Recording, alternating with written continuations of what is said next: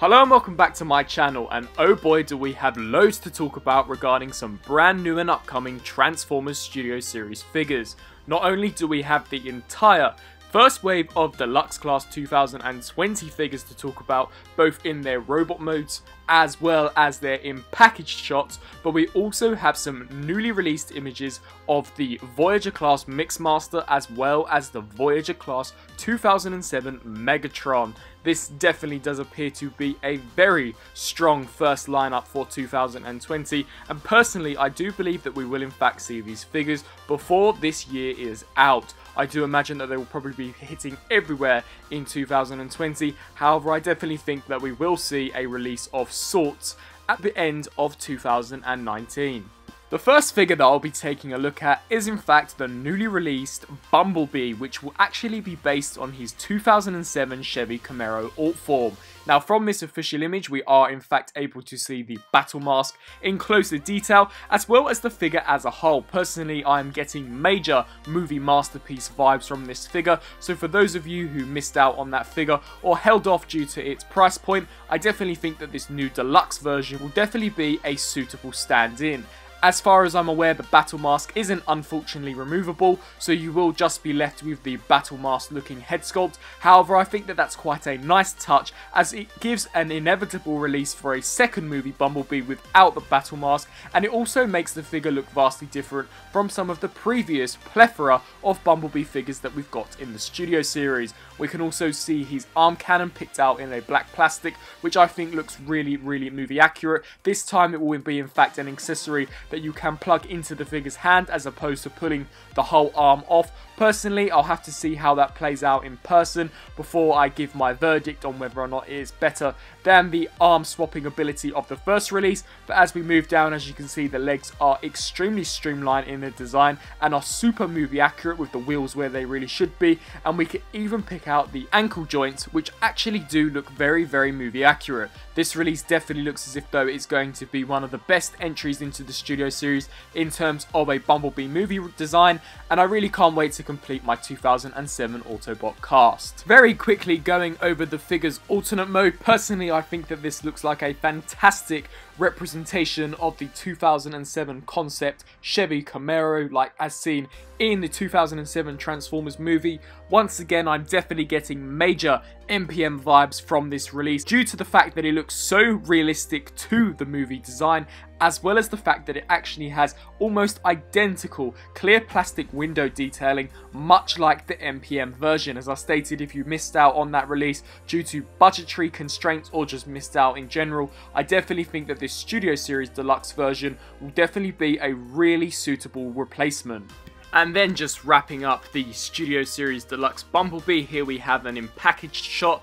Now this to me appears to come with a different backdrop than some of the other Bumblebee figures. Personally I did think that it would perhaps come with the same scene that we saw when Bumblebee fights Barricade, but this does in fact appear to come with the tunnel scene where we see Bumblebee rescan the 2007 concept Camaro whilst he is in the 1977 form, so that is definitely a really nice backdrop to include with this figure, and I definitely think complements it exceptionally well. As you can see, the CGI art for this figure is of course great referencing material, as this is Bumblebee displayed here with his cannon as well as with his battle mask. This looks like a great package, and I definitely think it shows off the figure in great detail. Moving on from Bumblebee, here we have the Studio Series Hot Rod, who is probably the least anticipated out of this new wave due to the simple fact that this is in fact a reuse of the World War II Bumblebee mold, which wasn't necessarily a great mold in terms of movie accuracy to begin with, but personally I think that the figure's head sculpt looks absolutely incredible, as well as the weapon that he comes with. It does look very detailed, and the weapon itself looks really accurate. I just am waiting for the inevitable release of a Studio Series Hot Rod actually in his Lamborghini alt form. This looks like a nice enough release and will definitely be paired really nicely with the already released World War II Bumblebee, but if you're not a completist of the Studio Series, then this is definitely not a figure that I believe you'll be missing out on, as it is literally just a reuse of a rather bland mold. And then taking a look at the figure in his packaging, as you can see, we can see the figure clearly displayed in that window box display, and behind him we can see that he does in fact come with the same backdrop that the World War II Bumblebee came with. So once again, really isn't a figure that you're getting a great deal of new parts with. The CGI render, or should I say art design, of Hot Rod definitely looks nice enough. However, the image actually shows him coming with 2 blasters, whereas as far as I'm aware the figure only comes with 1. So this is really Hasbro putting some salt on the wound and saying that whilst Hot Rod did use 2 blasters in the movie, we're only going to give you 1, which definitely makes this figure even more lazy than it already is. Personally, I would have perhaps liked this figure even more if they could have added an extra weapon in, and as you can see from the window display, there does appear to be extra room for them to include a weapon, and considering they're already saving money on this reused mold, they definitely could have added a new weapon. Moving swiftly on from Hot Rod to what I believe will be the main seller from this new deluxe wave, here we have an official image of the Dark of the Moon deluxe class Soundwave, and this figure definitely looks a lot better than the initial images that we got of part of the promo CGI image, as well as the in-hand images. This figure is completely decked out in a very nice premium silver paint deco. We can see some fantastic movie accurate detailing, and the head sculpt looks absolutely phenomenal. We can also see Laserbeak perched on Soundwave's arm, which was in fact something that we saw in the movie, so that is great that Hasbro are in fact paying great attention to detail to the movie stills from Dark of the Moon. Laserbeak 2 appears to have some great movie accurate detailing, so overall for a deluxe class I definitely think that this figure is going to be one of the greater ones, and we finally can really complete our main Decepticon cast as we finally have a Soundwave to go along with Megatron and Starscream and eventually Shockwave.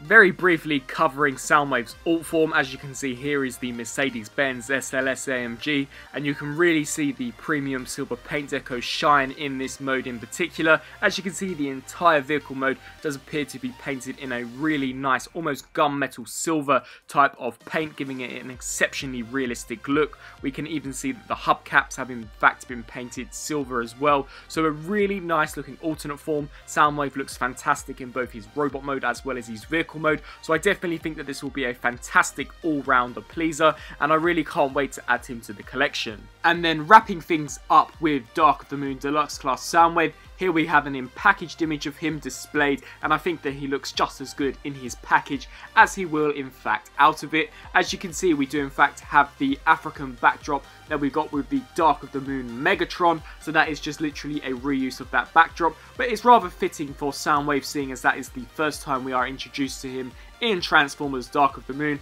As you can see, his CGI render looks decent enough. It displays the character in his robot mode with Laserbeak perched on his shoulder, and in the packaging you are in fact able to see Laserbeak towards the leg area of Soundwave, so a super awesome looking package, and I really can't wait to add Soundwave to the collection. And then wrapping up on the deluxe class assortment for 2020, at least the first wave, here we have the Arcee, Elita 1 and Chromia 3 pack. I say deluxe class rather loosely as these figures all are considerably shorter than a deluxe class figure. However, they will in fact all come packaged in one deluxe packaging and will be priced at the deluxe class price point. These are easily the most unique Studio Series entries that we've got so far, and I'm actually really surprised and quite happy that Hasbro have in fact released these characters. As you can see, they're all individual brand new unique molds, which is the first time that we are in fact getting unique molds for every single character.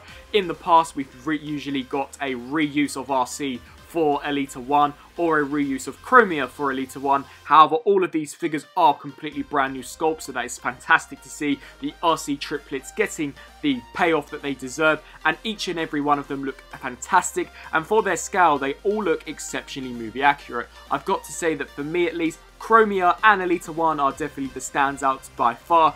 Arcee does look rather bland, her colour scheme doesn't look as electrifying as both Chromia or Elita 1, but nevertheless, as a triplet trio, all of these figures look fantastic. And then for their bike modes, as you can see, they are once again all unique and individual bikes. None of them are exactly the same, which is fantastic, and I really think that as a bike trio they look really awesome. It is quite fascinating to see how accurate they look in their robot modes and in their vehicle modes, considering their smaller scale, so I really can't wait to add these to the collection. And as I stated, they are in fact the most unique Studio Series figures that we have in fact got so far. And here is the in-packaged shot for the Arcee triplets.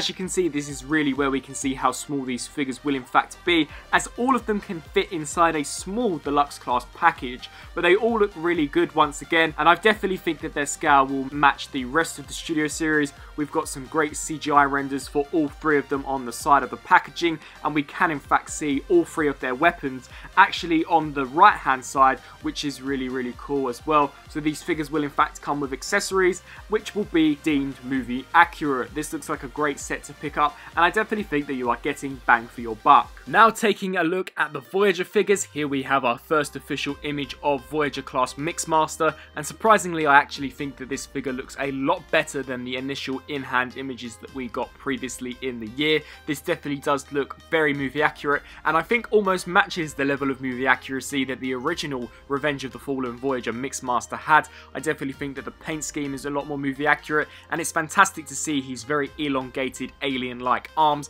and I like how all of the cylindrical elements of the mixer do in fact distribute on the shoulders and the arms. It is quite fascinating to see how this figure can transform from a robot to a vehicle, and then of course into Devastator's head. So once again, this is definitely a really anticipated character that I can't wait to add to the collection, as he will in fact create one of the core essential elements to the Studio Series Devastator. And then for the vehicle mode, honestly I think that this looks just as good, if not better, than the robot mode. I think that this definitely captures the appearance of Mixmaster from Revenge of the Fallen exceptionally well. We've even got the very awesome Decepticon-esque type of emblem on the front of the truck, and I think that the cylindrical mixer looks fantastic. We've also got the fourth faux wheel, which wasn't actually present on the original Voyager class, so that is some great attention to detailing, and it does appear to clear up very nicely. So a very solid looking Constructicon. All of the Constructicons so far have been fantastic, and it definitely looks as if though Mixmaster is following suit. And then finally, taking a look at the last figure that I'll be discussing in this video, here we have an official promo image of the 2007 Voyager class Megatron, and personally I've got to say that I am rather underwhelmed with this release. The head sculpt looks magnificent, however the rest of the body looks rather disproportionate, and his entire torso will be in fact a reuse of the Revenge of the Fallen Studio Series Megatron. This is extremely lazy engineering on Hasbro's part. As you can see, the main shins of the figure do in fact look absolutely massive. I'm not entirely sure whether or not it's because we got spoiled with the MPM version, which was almost to a T movie accurate, but this version for me definitely doesn't look very good at all. The only redeeming factor that it does in fact have is a great silver premium paint deco. However, for Megatron, I don't necessarily think that he's the shiniest of characters, so it's not necessarily warranted for this release. And then very quickly taking a look at Megatron's alternate form, I actually think that this is the strongest out of the two modes,